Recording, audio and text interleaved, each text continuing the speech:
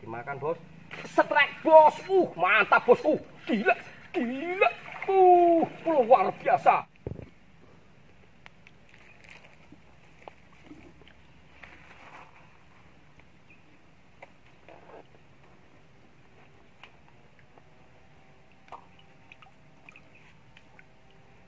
Halo bosku, assalamualaikum warahmatullahi wabarakatuh. Selamat sore bos, bertemu lagi ya dengan saya galepok. Untuk kesempatan hari ini saya mau carikan kerandang bos. Di sini spot yang dulu itu pernah saya bikin bang apak itu ya. Saya mau coba bos, tapi ini airnya naik bos. Tadi saya udah nyoba dan mendapatkan 1 ekor bos. Ini bos lumayan bos. Loh, lah waringnya jebol. Waduh. Tadi saya udah nyoba bos, dapat 1 bos, tapi malah kojanya ini jebol ternyata bos. Wah, di PHP ini ujung-ujungnya disundui kok bos. Nah entuk. Oke, tanpa panjang lebar bos, langsung saja kita coba supaya mendapatkan ikan yang besar-besar. Yo, pok galepok gede cilik nyaplok. Oke bosku, kita tunggu saja bos. Tadi saya nyoba di sini udah ada 1 jam lebih bos. Saya coba dapat 1, nggak taunya ini malah jebol ini bos. Di PHP saya bos. Aduh, hancur tatanan ini bos. Aduh. Padahal tadi ukurannya agak lumayan bos. Kalau buat digoreng ya udah layak bos. Tapi ya namanya ikannya lari lagi bos. Gimana bos? Gak jadi kita. Untuk apa ya? Ini pengikat darurat ini bos. Saya menggunakan plastik ya. Supaya masih bisa dipakai bos. Nanti kalau oke bos, wadah udah siap. Semoga tinggal nunggu ikannya. Mantap bosku.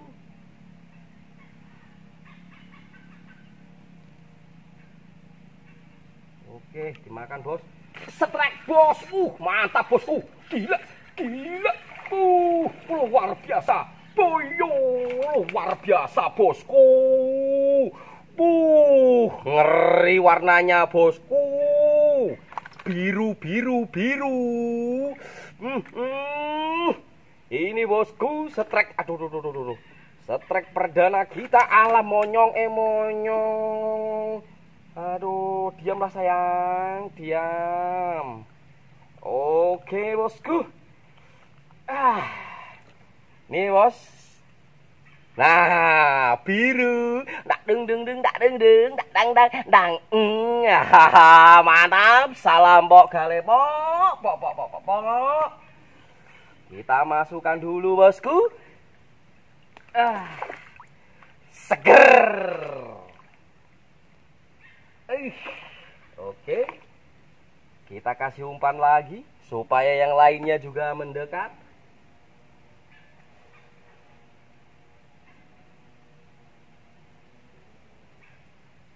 Oh iya bosku, kemarin itu ada yang nanya ya, kalau setiap mancing katanya suruh review apa itu joran, umpan gitu bos. Ini bos, saya review ya, mohon maaf kalau ada salah-salah kata. Ini UL Daido ya gitu. Kalau LB-nya ini udah kusam bos, nggak tahu ini berapa.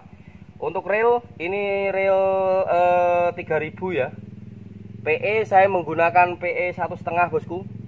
Oke udah. Kalau untuk cacing biasa bosku, cacing kalung. Oke, kita lempar saja bosku.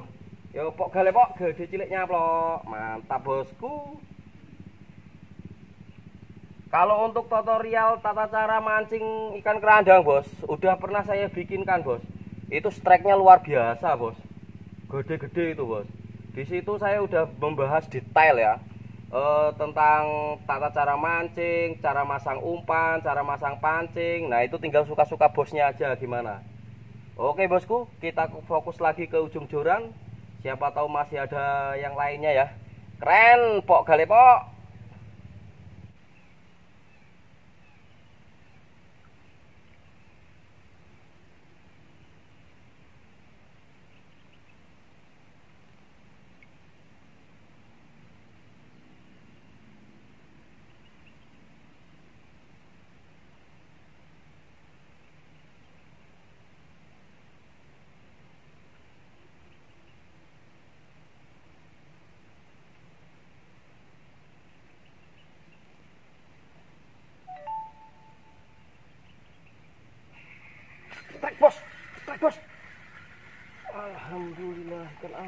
manut. Walah, ikan runtu bosku. Mantap jiwa, salam pok galepok. Oke.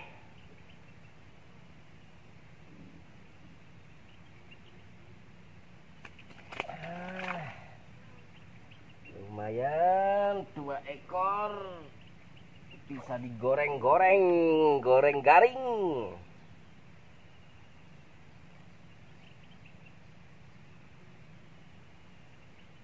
Yuk kita cari temannya lagi. Jangan malu-malu, jangan ragu-ragu. Pok galepok, gede cilik nyaplok.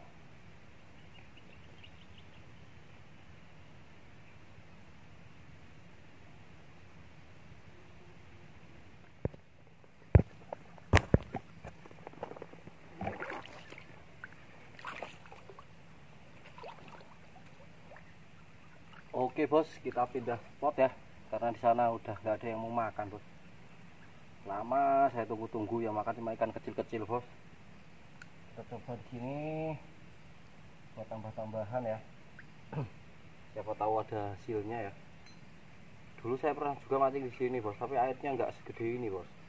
Siapa tahu ya, dengan air yang gede kayak gini ikannya masih mau makan.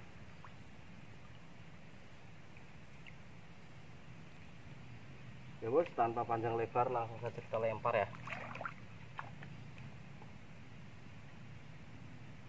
Pok galepok, gede cilik nyaplok. Ini kerendam ini bos. Makan bos, makan bos.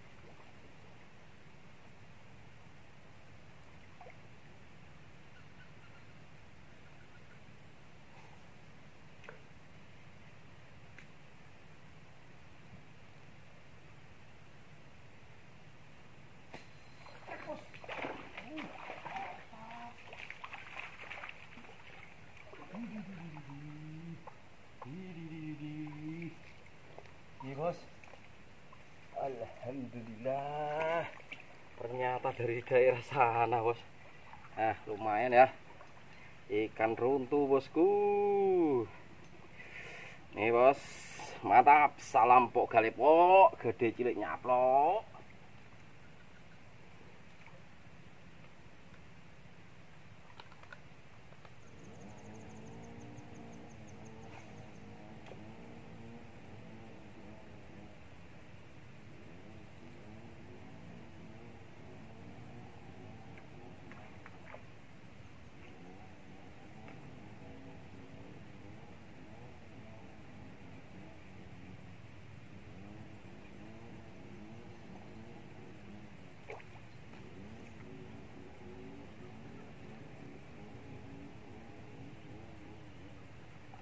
Oke bosku, berhubung ini udah sore banget ya, lagian juga pancing saya putus lagi bos, pancing sangkutannya bos.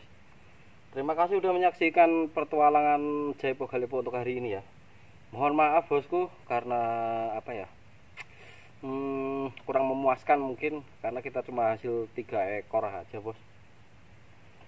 Tapi alhamdulillah lah, namanya mancing nggak mungkin hasil terus ya bos ya. Oke bosku, terima kasih. Saya mau lanjut pulang dan saya akhiri. Wassalamualaikum warahmatullahi wabarakatuh. Dan salam pok galepok, gede cilik nyaplok. Tetap semangat bosku, semangat semangat semangat.